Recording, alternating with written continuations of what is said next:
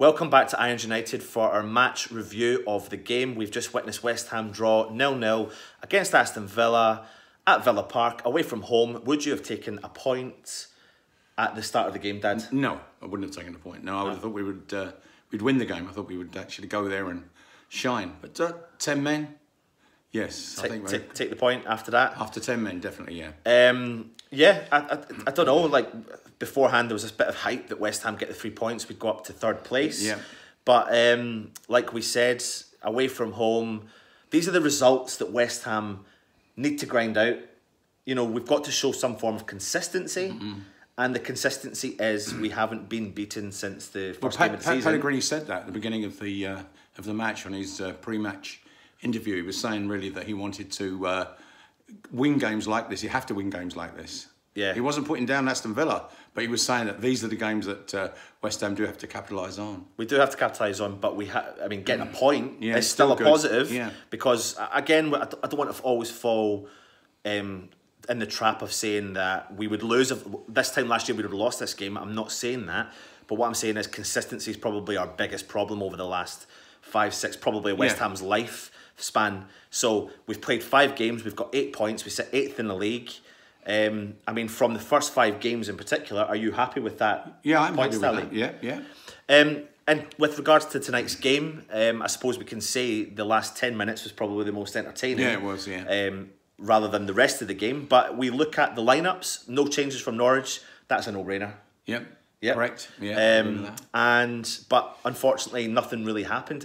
And in actual fact, you'd probably say that the first half we played. Would you say we played the better football? Well, good football. I thought there were some really good moves in the first half. Yeah, just couldn't finish. That was our point there. We just couldn't get in that box to finish it off. We didn't really create too much chances for Sebastian Aller, but good interplay, some good moves. Yeah, and there was one particular move. I think we clocked it. They played out from the back, and then they moved forward, and it was actually really nice to see West Ham playing that style of football. Yeah. But in particular, it wasn't great. But we were causing problems, and we were causing problems for Villa's defence because they were fighting each other, headbutting each other. Yeah, I know. That was quite exciting. And we probably should have maximised that. Yeah. To be honest, but we probably didn't. Well, they were in disarray at that point. Yeah, and we just didn't, you know, as you say, capitalise on that headbutt offence. But in the first half in particular, because Aston Villa had the better chances, the main man again kept us in that game. Fabianski, I would say so with that question. Couple of great saves he made in that first half. The big boy Wesley was a handful up front, as was Haller for us. Yeah, but, Wesley was good, and he had a good chance there as well. Yeah. They could have gone one up there, but. Other than that, it was Fabianski that I think, really just saved kept us in that first half. Definitely, yeah, that question. Second half, West Ham didn't make any changes. Villa made a change, and it kind of worked out for them all right. But it was kind of more of the same, to be honest. It was it was open game. It was a decent game. It wasn't the best game, but it wasn't the worst game.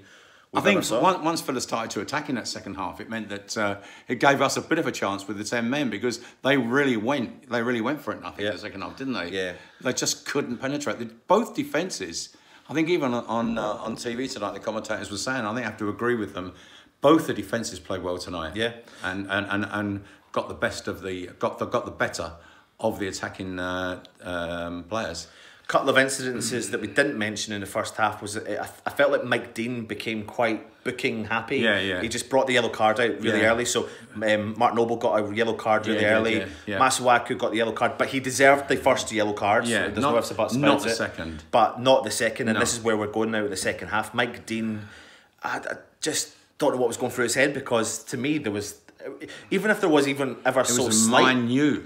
But I don't even know if there was. And if there was slight, minute contact, that definitely wasn't a second yellow card. No. And that ruined the game for us, really, in as much as that it didn't totally ruin it for us because we played well after it. But we just still have to go on defensive mode. And in the last 10, 15 minutes, just defend to get that point. Yeah, and I think that's... And you're right there, actually. You made a valid point. I mean, in theory, it should ruin the game. And it kind of does. It ruins West Ham's attacking style. But what it did do was open up Aston Villa's defence, and we clocked onto it. Both down the flanks, they had no players there, and West Ham were starting to attack those flanks. Yeah.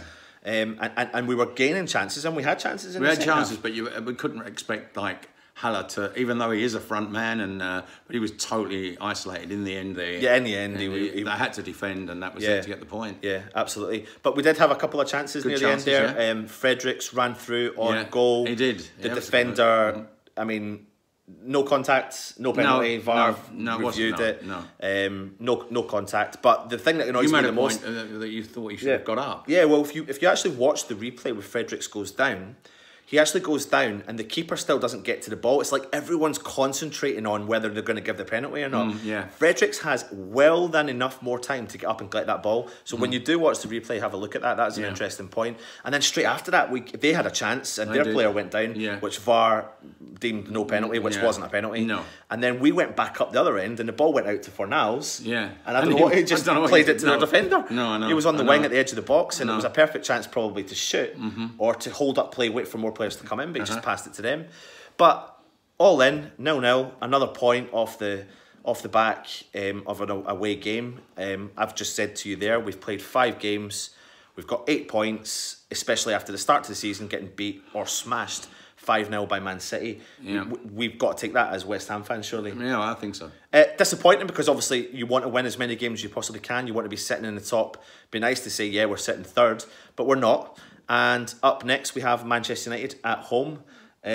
What does Pellegrini do? Because Masuaku's missing, so Creswell steps back in. Yeah, I think so. Yeah, yeah. Yarmolenko had a quiet game today. Yeah, quiet. Yeah. And he kind of he was trying a few flicks and bits and pieces there, but it didn't come off tonight. Yeah, but it's funny because and Anderson, I thought it played well. Yeah, I thought he's bit of trickery played well. I thought he was good. But I suppose he kind of fell accustomed to the substitution after Masuaku. And in actual fact, what's interesting is I found that to not be the greatest of substitutions because he holds the ball and attacks. Yeah. And in actual fact, I think you want to be...